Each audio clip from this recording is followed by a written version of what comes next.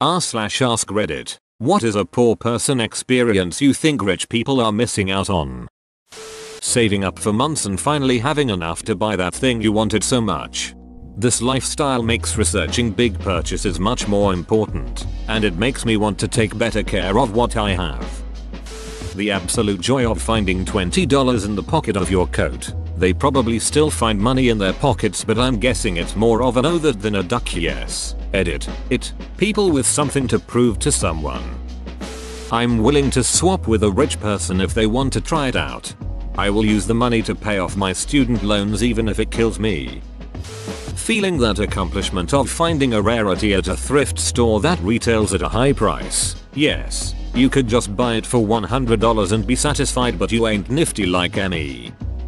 Edit. Holy moly, a silver. My first. Thank you, kind Redditor. Sticking with the person you love even when you have no idea how you'll turn the electricity back on.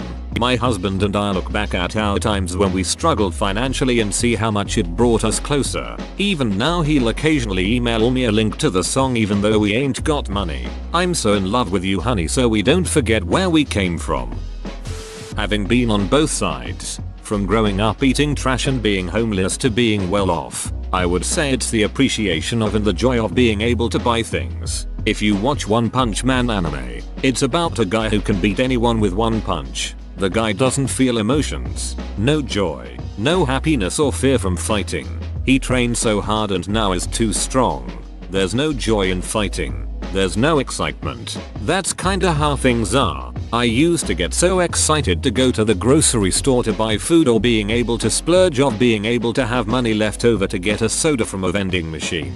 But now, it's just another purchase. Buying another 80k car is just fine. I scratched up my 40k truck the other day and thought, oh well, I remembered my first POS, Oldsmobile, and when I got my first door ding and how it broke my heart.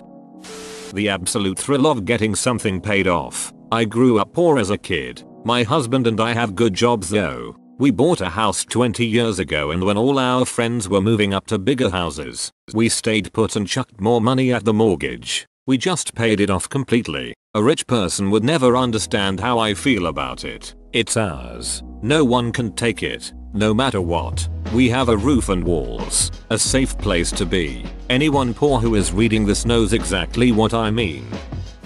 Rice and beans. Also eggs and rice, or just rice with salt and butter. I didn't realize that was poor people food when I was a kid, even though that was sometimes our meal for like 2 entire weeks before my parents got enough money to switch things up. Nothing quite feels as good as not having money to buy food and then getting it and eating that first meal. That, and reattaching electricity. You don't know what you are missing out on, people, until you experience it. Amazing feeling.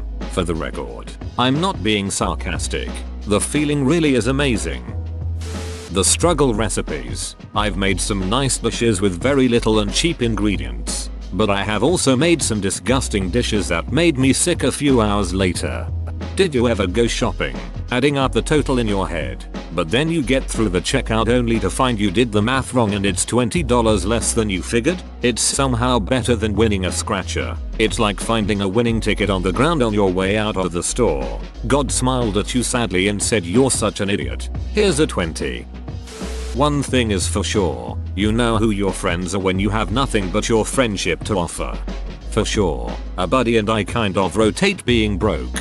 I used to work full time in the winter whereas he hardly worked. Then I didn't work much for the summer due to not getting a contract that summer, and he worked full time. We don't ask to borrow money or anything, but if I want takeout and he doesn't have money, instead of asking if he wants to go, I'll ask him what he wants. I have no problem buying him dinner when I know he does the same. I know we don't need to go out and can just chill at home. This is what the broke person does. But when Mr. Moneybags wants to do something, they're the one who suggests it. The broke one puts up a fight because they don't want a handout, but the money person basically makes them. We have also covered each other's bills without asking. It's a great friendship, a perfect give and take which makes helping out the other easier. It feels great when you're the one with money to be able to pay. Even when we both have money, we'll take turns paying for stuff. Camping with a small group is more fun than staying in a hotel with the same group. To me, The best part is that everything that makes camping cost effective for poor folks is also what makes it so much fun, using state and national, if you're lucky, parks for your accommodations, cooking food you purchase from a grocery store over a campfire or Coleman stove, sleeping in a tent, hiking and swimming as primary daytime activities, and singing songs around the campfire as nightlife. I grew up backpacking and car camping, and I wouldn't trade those experiences for any 5-star hotels or destinations anywhere. The wide variety of ramen noodle recipes, SP, ramen, and my highest rated comment ever is about instant noodles. An exec level employee of a big company I used to work for once said, "Oh, what is that? That smells good," when I passed him in the hall carrying ramen. In the brief convo it was clear this was his first time actually smelling just had hot water noodles. That feeling when realize you sold your hair to buy your husband a watch chain only to find out he sold his watch to buy you fancy combs. Living without fear. I grew up pretty poor. I grew up and grew a career. Got paid really well, and built my own house. Then I lost it all, including the marriage that came along with that success. Ended up nearly homeless and could pack my things in a backpack. Lived about 4 years like that, completely destitute, while trying to figure out my next chapter in life. Today I'm back on my feet. The one lesson I learned is that all my fears I had when I was secure and rich about losing it all were true, but unfounded, because I survived. I can say I actually thrived having no possessions and nothing and nobody waiting for me anywhere. I'm currently surrounded by rich people, and the one thing that I pick up on is the fear all those people have of being poor or losing their status. They're afraid of losing their careers and so they cower to everything. They're afraid of losing their reputation, so they play everything safe. Me? Duck it. I'm not afraid anymore. Feeling like a master chef when you figure out 50 different ways to use rice, potatoes, and beans. Also, I DK about you all, but I have a very vivid imagination, and whenever I'm hungry and doing chores I like to pretend I'm a medieval scullery maid or a servant woman from the world I'm world building, and it makes me kinda look forward to the boring shit I do all day. Also, chores are nice because that gives me an excuse at the end of the day to either listen to videos or just be in my own head, and I don't have much of a choice but to do that. Rich folks don't have to spend time doing their chores and being with their thoughts because they have domestic workers and are always entertained, it seems. Struggling to make ends meet. My wife and I have had some hard times during the 3 years that we've been married, and I honestly think that those times when we were struggling together to find ways to pay rent, get food, etc., helped to make us who we are. Our relationship is stronger because of it, and we're just better equipped to take on the world than we were when we were first married. It's easier to be green eco-friendly, but in all honesty, if you've never walked a mile to Tom Thumb at 2 in the morning with no shoes on just to buy a neon-colored drink that tastes like popsicle syrup and a bag of spicy Cheetos, you have not lived. Working up a strong hunger from a day of physical labor, then going inside and having a nice hot meal. Nothing will ever taste as good as that meal when your whole body is hungry for it.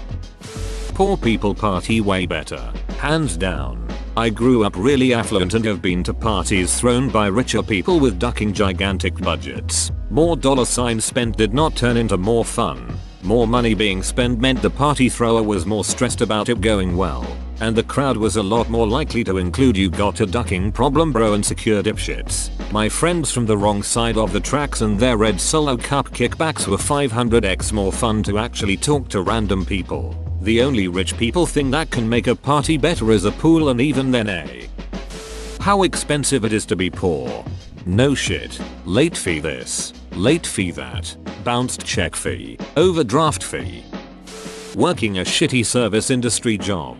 And in particular, the sort of camaraderie that comes from working a shitty service industry job. Trenchmates, you might say. I worked several jobs where I felt like some co-workers were practically family after a while, and there's a certain give along get along attitude, or maybe an us against the world attitude, depending on the environment. I don't know that I'm explaining myself well, but I'll say I'm still friendly with roughly a dozen people from those days. Conversely, I now work an office job with a 1% level salary. Nobody particularly likes each other, and we only socialize for the optics. I do genuinely like my job, but could leave this job tomorrow and not give a shit if I saw any of these people again. I'm not even saying that's a particularly good or bad thing, but it's certainly something I've noticed between people that work in high pressure environments together and those that don't. Knowing the pain that others go through and becoming humble and learning to be kind. Edit. I'm wrong. When I posted this I forgot about Jack Black. Forgive me for my sins. Cup of noodles with chili powder and an egg. If your go-to is chili powder, you should try Old Bay and ramen instead. You'll never live like common people. You'll never do whatever common people do. You'll never fail like common people. You'll never watch your life slide out of you and dance and drink and screw because there's nothing else to do. Maybe an odd response, but cooking.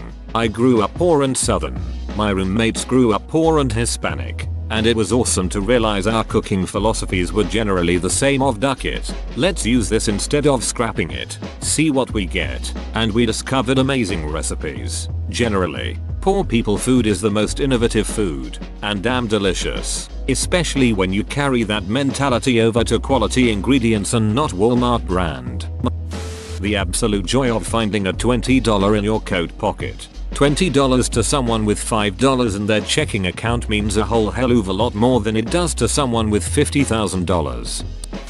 Being able to properly appreciate the belongings you saved up for a long time for.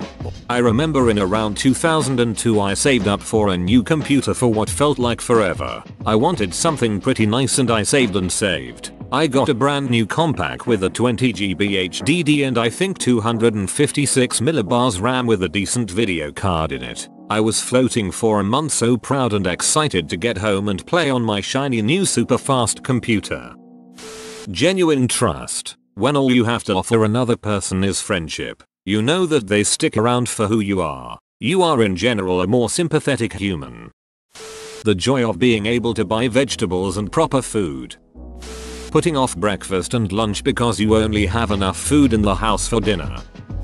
Not feeling any pull whatsoever to try keep up with the Joneses. Whoa, you made it to the end? You're a ducking beast. I'll cut you a deal. Smash like and subscribe for more curated content, bruh. It's free and that's a great price.